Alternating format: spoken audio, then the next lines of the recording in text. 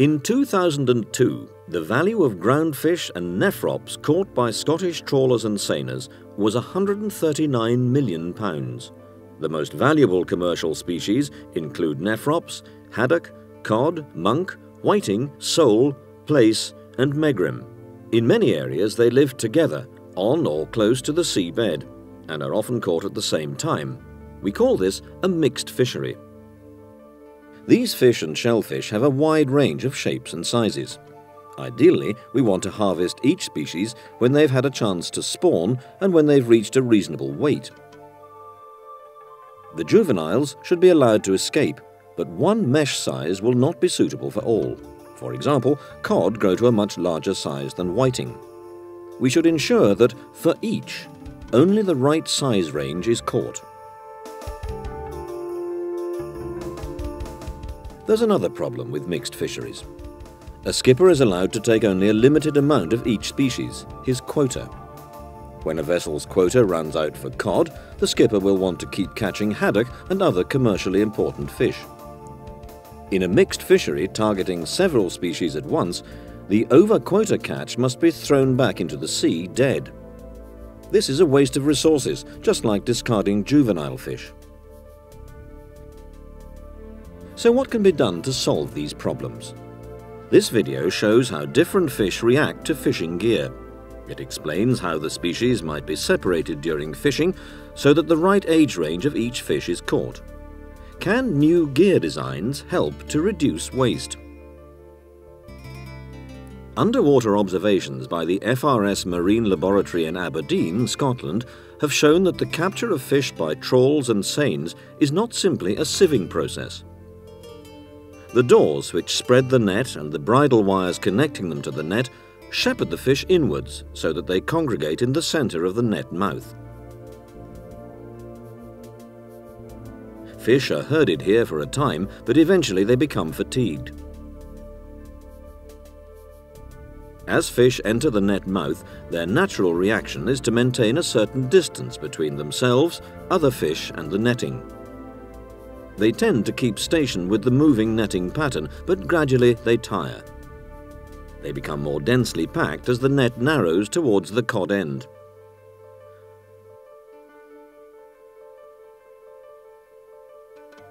Underwater observations have also revealed that different species react in characteristic ways when entering the net mouth.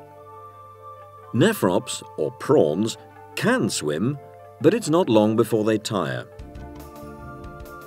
Flatfish swim ahead of the ground rope with typical short bursts of tail flicks. They may find an escape path under the ground rope if the bobbins are large diameter. They enter the net low down and initially stay close to the belly netting. In the cod end, however, they can be at any level.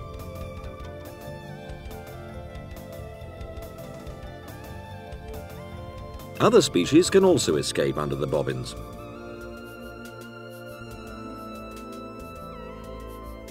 Like flatfish and prawns, cod tend to enter the net at a low level, not more than half a metre above the ground rope. But when haddock tire, they rise high ahead of the ground gear before turning back into the net. Whiting and saithe rise higher than groundfish but lower than the haddock. There are clear species differences in behaviour at the mouth of the net. Further back in the net, fish are more tightly packed but still behave in a controlled way. When in the cod end, however, the situation is very different. The fish are restricted by each other and by the surrounding netting, and there may be turbulence. Separation by species may be more difficult. Escape is sometimes passive and sometimes active. But to solve the mixed fishery problem, we want to separate the different sorts of fish and then use the right size of mesh to catch only the mature sizes of each. How do we modify traditional gears to separate some of these species during trawling? Each fishery may need quite different solutions depending on the mix of fish. There are major new research initiatives in many countries, so let's look at some options being considered. Haddock and whiting rise as they enter the net mouth, while others keep low. A horizontal panel of netting along the length of the trawl can be used to separate them. This divides the net into upper and lower levels. Each cod end can have a different mesh size. This next design is a modification of the separator panel idea. A similar but shorter panel is fitted. The leading edge starts directly above the aft edge of the first belly panel. Parallel ropes are fitted, running back from the ground rope and rising to meet the leading edge of the separator panel. The idea is that nephrops and flatfish drop between the ropes and enter the lower cod end, whereas roundfish are guided upwards by the rising ropes and enter the upper cod end.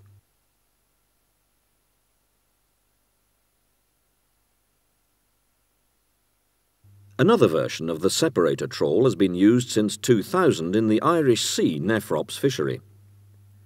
A short, inclined netting panel is inserted ahead of the cod end. There's a small gap under the leading edge of the panel to allow nephrops to pass into the cod end. At the upper end of the panel, an opening is made in the top sheet to allow all fish to escape.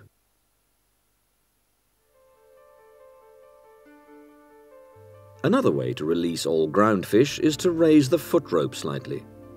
Here, weighted droppers are attached to the fishing line of a Scottish seine. The height off the seabed is determined by the length of the droppers. Bobbin or rockhopper ground gears can also be modified to do the same job on rougher ground. The length of the vertical strops determines the height of the fishing line above the seabed. Since trawling first began, low headline trawls have been used to target species such as flatfish which stay low down near the seabed.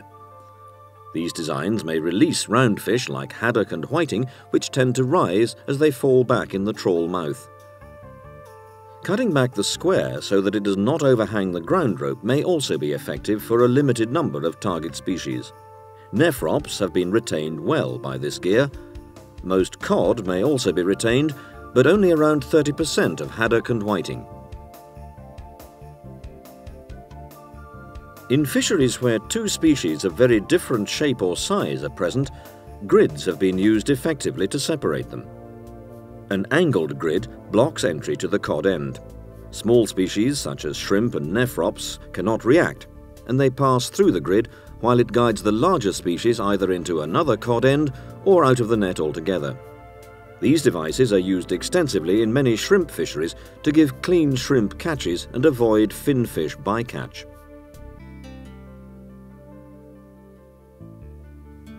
Under European legislation, a 15-mesh long panel of large 140mm meshes must be placed in the top sheet behind the headline of prawn trawls. The aim of this panel is to separate roundfish by allowing them to escape before they reach the extension or cod end area.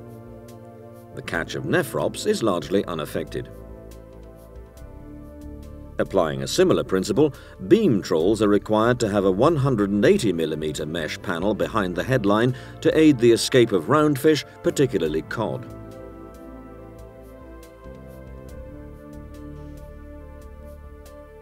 Here, an area of square mesh netting has been inserted in the top panel of the cod end.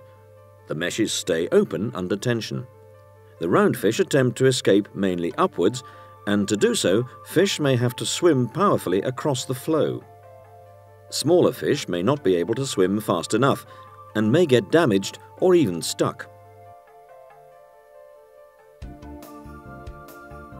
If separating devices like the ones we've just seen are an option, it's important for fishermen and managers to discuss how to implement them. Trials have shown that skippers can make these new gear designs work. Stocks should improve as a result. What's more, there are other benefits.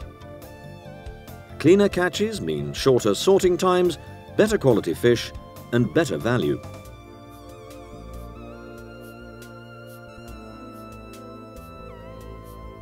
Mixed fishery problems need to be solved to make better use of the stocks.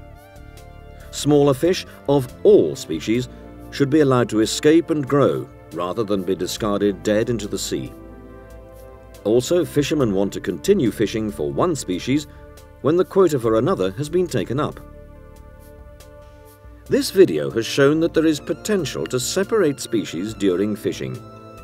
Fishermen and gear technologists from FRS Marine Laboratory Aberdeen are working together in several EU-funded projects to develop these ideas into practical and effective separator gears to help safeguard the future.